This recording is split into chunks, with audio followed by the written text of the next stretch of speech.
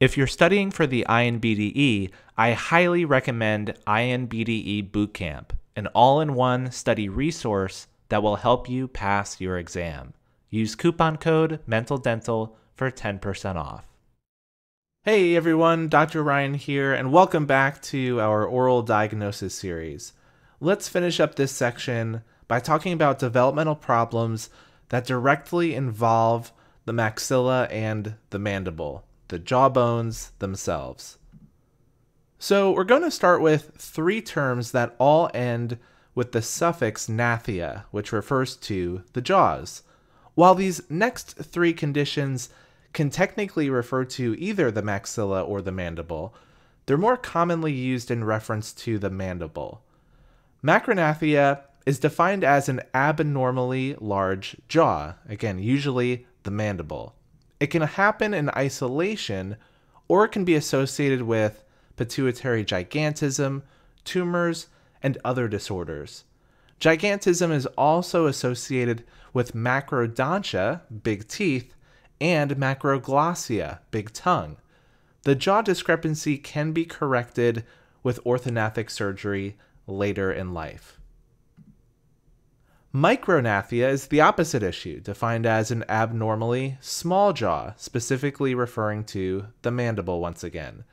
It's often a symptom of a craniofacial condition like hemifacial microsomia or Treacher-Collins syndrome, both of which we'll briefly discuss later in this video.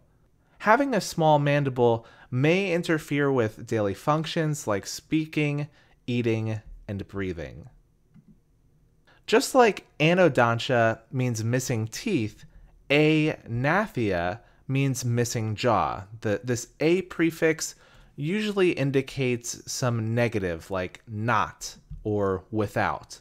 So anathia is an extremely rare congenital condition where the patient is entirely missing one or both jaws. It's caused by a disruption to the development of the first branchial arch.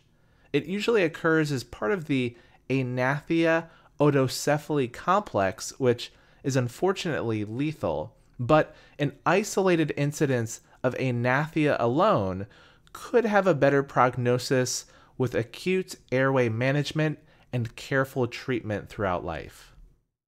Before we continue, I have to tell you about this incredible AI study tool that will help quiz you on what you're learning in this video, and it's called Wisdolia. It'll give you an outline, flashcards, and even case scenario questions customized from this video. And as you answer the questions, you'll get personalized feedback to tell you exactly what you got right, what you got wrong, and why. You can find the Wisdolia link in the description below. Now, back to the video. Hemifacial microsomia, also called craniofacial microsomia, is a condition where half of the face is underdeveloped and doesn't grow normally. Hemifacial means hemisphere or half of the face, microsomia meaning smallness. This is the second most common facial birth defect, by the way, after cleft lip and cleft palate, affecting about 1 in every 4,000 births. It's caused by an inadequate migration of neural crest cells to the first and second branchial arches on one side of the face. And by the way, when I say branchial arches, a synonym to that would be pharyngeal arches. The affected side not only has a deficient mandible, but it also has deficient muscles of mastication, microtia, which means a small ear, and crossbite and crowding also on that affected side. Hemifacial hypertrophy is the opposite issue, where half of the face is overdeveloped. This usually includes early tooth eruption, open bite malocclusion, macrodontia, and macroglossia on the affected side. Like macroglossia, it's also linked to Beckwith-Wiedemann syndrome. So I'm going to give you another helpful mnemonic. When you think of Beckwith-Wiedemann, think big and wide. So big tongue and wide on one side of the face. By the way, hemifacial hypertrophy is related to, but not quite the same as hemihyperplasia or hemihypertrophy, which affects half of the entire body, limbs included. So hemifacial hypertrophy is a specific type of hemihyperplasia that affects only the face. Next up is Treacher-Collins syndrome. This syndrome is caused by a genetic mutation inherited as an autosomal dominant trait that alters the development of neural crest cells, causing a lack of facial bones and tissues. Like hemifacial microsomia, it involves an inadequate migration of neural crest cells to the first and second branchial arches, but this time on both sides of the face. Specifically, you end up with an underdeveloped mandible. This condition is also called mandibulofacial dysostosis, which means a failure of the mandible bone to develop properly.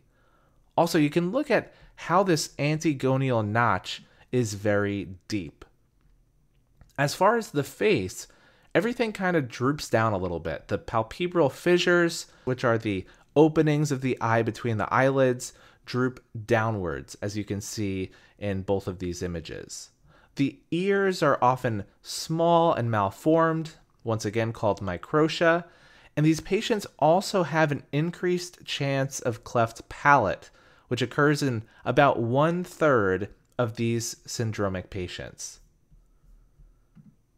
As with Treacher-Collins syndrome, Apert syndrome is inherited via an autosomal dominant pattern.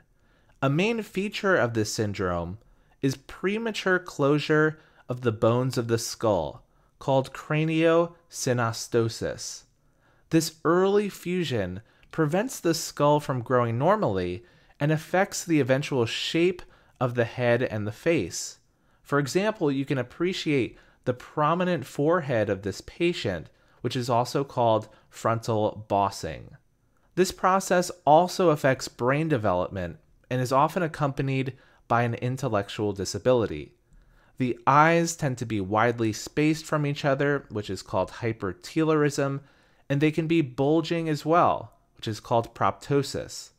The maxilla is often hypoplastic and undersized, and there's once again cleft palate in roughly 1/3 of these syndromic patients.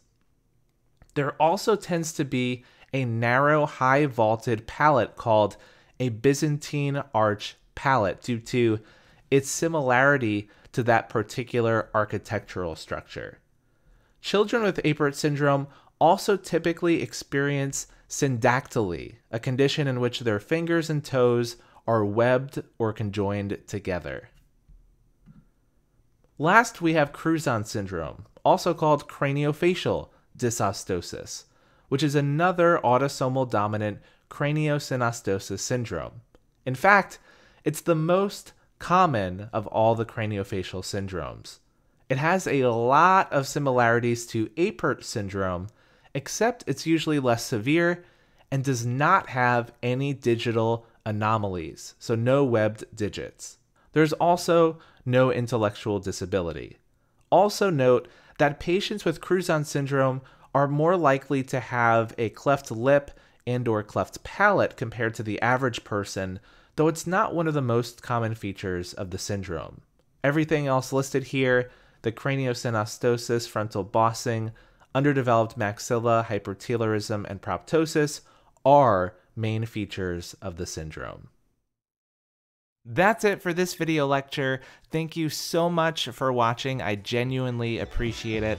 I'd also really appreciate if you consider clicking that like button below this video, subscribing to the channel if you have not already, sharing this video with your friends, and leaving a comment below letting me know what you thought. All of those things can really help to grow the channel. If you want to go above and beyond supporting me and what I do here, please check out the Patreon page linked below.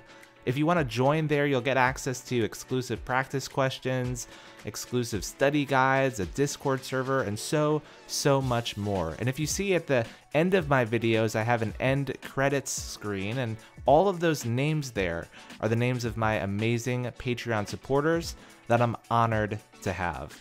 Thank you again for watching, and I'll see you in the next video.